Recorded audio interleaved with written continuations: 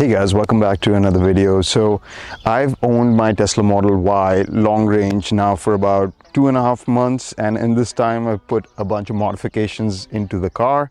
Some are aesthetics, some are technology upgrades, and in today's video I'm going to show you some of the cool stuff I've done to the car and some of the cosmetic changes. Now, I pretty much installed everything on the car myself. It's all DIY except for the wheels, which I will discuss in a bit. Now, I will leave links for all the stuff down in the description.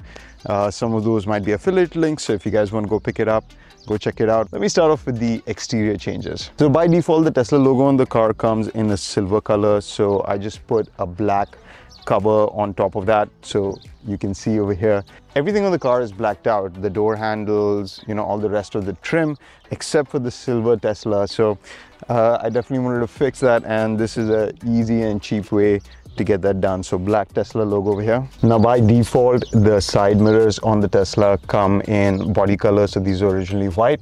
This is a real carbon fiber overlay on the original mirror, so you just kind of slip it on there and it's like you know, glued on at the bottom. There's a couple of nice things about this. One is that it kind of matches with the black trim of the car. The look that I was going for was like black and carbon fiber, and it also protects the mirror, like in case you open the door and stuff. You're not going to damage the original white paint, and it's going to kind of protect your side mirrors, and I love the way this looks. Now I love the way that the performance Model Y looks with its black wheels, but they have a couple of disadvantages. First of all, they're expensive.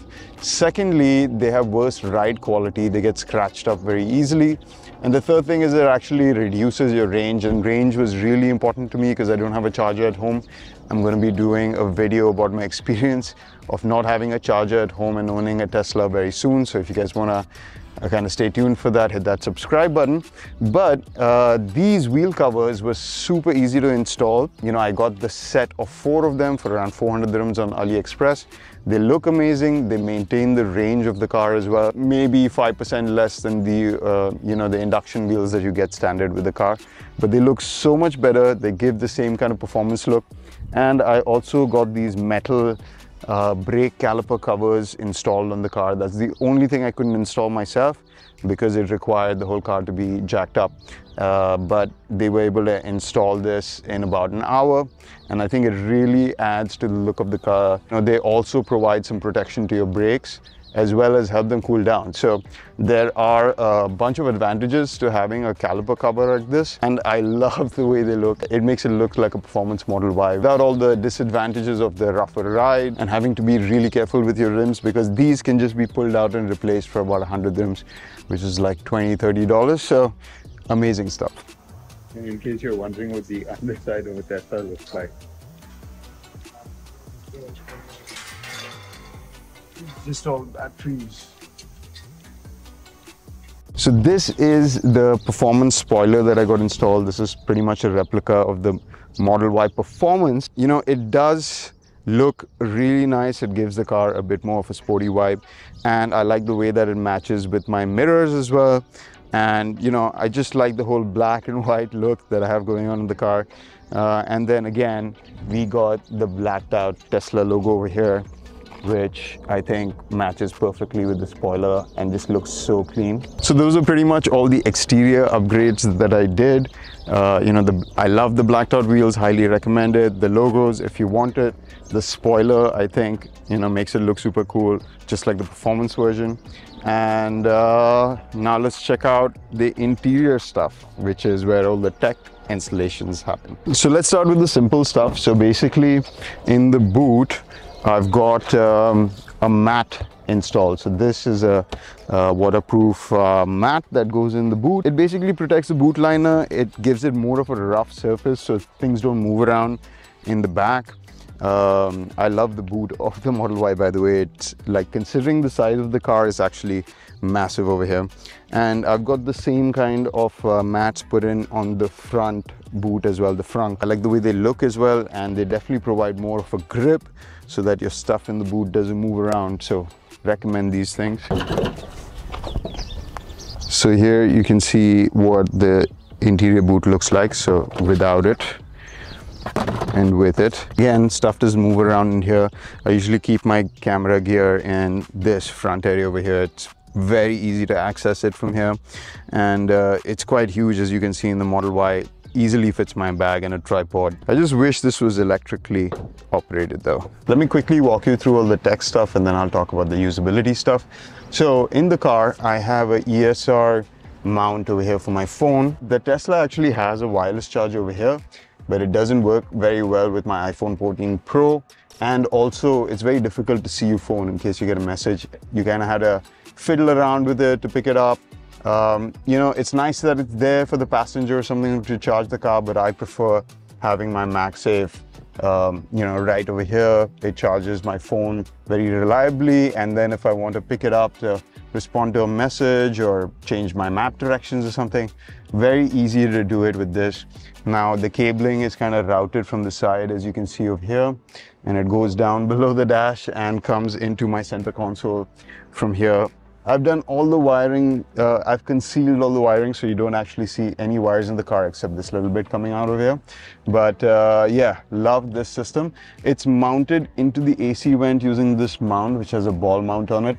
And then the ESR was mounted on top of that. So I'll leave a link for this. You can pretty much put any phone mount you want that has a ball socket at the back. And it works really well.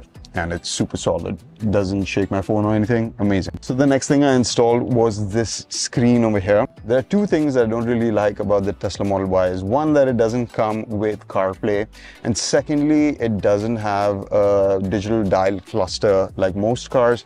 Everything is done on this big screen now. You get used to it very quickly and it's fine, but I really miss CarPlay. And I wanted some way of being able to look at my speed as well as my indicators and all that up here. So this is a third-party display. This came from AliExpress. It's a 10-inch screen that supports both CarPlay as well as Android Auto. It's fully touchscreen, and it also connects directly to the Tesla computer to give you your speed and other information about the car right up over here. The only disadvantage of this thing, I would say, is that it blocks your AC vents a little bit, and right now it's winter in Dubai and it's been fine, but maybe in the summertime I might need to pull this out. But that's the beauty of it. It's not a crazy installation. You do kind of have to remove this dash trim and route the cables on the side to the Tesla computer, which is at the bottom over here. I'll show you some clips of my installation of it. I did manage to do it myself. I would suggest going to a professional if you're not comfortable with opening stuff and doing DIY stuff, but this screen has been amazing because I love using Google Maps on this as well as the Tesla Maps at the same time. It gives you two different views of the road, you know, playing podcasts and everything from it. It connects directly to the audio system of the car and gives me amazing sound. The Tesla audio system is absolutely amazing, by the way. So very happy with this, and it looks pretty much exactly identical to the look and feel of the original Tesla screen. So this looks very OEM, like it looks like it came from the factory this way, and super happy with this one. The next tech installation, which you can't see right now, but I'll show you guys some clips in a darker environment, is I've put lighting. So the Tesla doesn't come with any interior lighting by itself. There's just a footwell light down there, and that's pretty much it. I'm really used to having interior lighting, especially with other luxury cars like the Q7 and stuff like that. So I did get an aftermarket light installed over here. Over here, you can see a little glimpse of the light over here. And also it goes through the whole center console, and it looks amazing at night. It looks pretty OEM, I would say. I also changed the look and feel of the center console to a carbon fiber look. It also matches the outside mirrors and the spoiler. Same with the steering wheel. We've got a carbon fiber. You know, these are just stickers that pretty much go over this, so it doesn't really affect anything on the car. You can easily just peel it off. Same with this. There's not actual carbon fiber, it's just like a sticker on top. Our lighting system is really cool because it actually connects with the computer of the car, and it's connected to the ambient light system of the car. So when the car puts on the ambient lights in the footwells, all the system comes on, and when you turn off the car, it goes off by itself. So that is a very OEM feel to this lighting system. Everything is actually routed behind this tray, by the way. So this is another thing that I would highly recommend. These are some trays. By default, you just have this deep cavernous area over here, so it's kind of hard to keep stuff. As you can see, I have some cables and stuff kept in here, and you know, it's a bit of a mess. So just having this system on top It's really nice because you can slide it in and out, and you can keep your cards and other important stuff over here. And it's really convenient because it doesn't interfere with your actual space, and it makes it look a bit more clean when your center console is open. Same thing over here. There's another insert. Here you can kind of see the wire coming and going down into the car.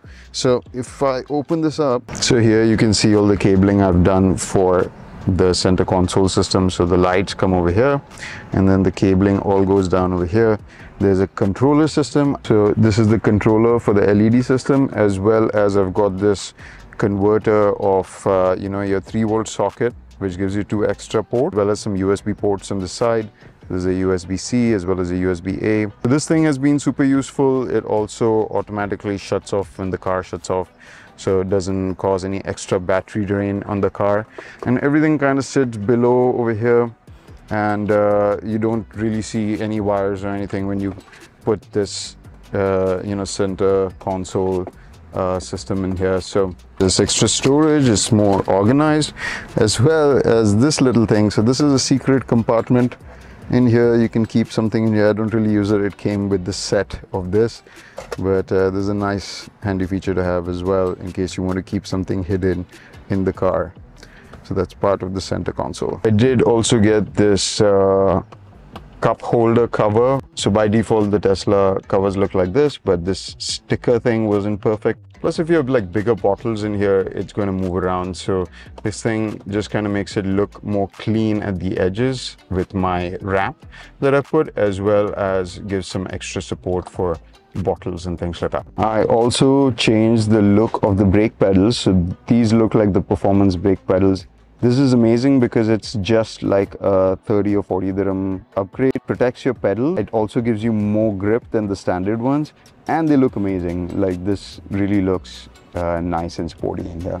Another upgrade we did, which you can't see right now but I'll show you later, is that the doors actually show the Tesla sign when you open them down on the floor. So that was a upgrade. I had to change the light down here, and but that was a really cool cheap upgrade, like I think 50-60 dirham. So that's kind of it for my upgrade video. These are all the modifications I made in the car. I do have a few more plans for the back seat to do some stuff. I'm going to be putting like a media console in there so you can watch movies and stuff at the back as well.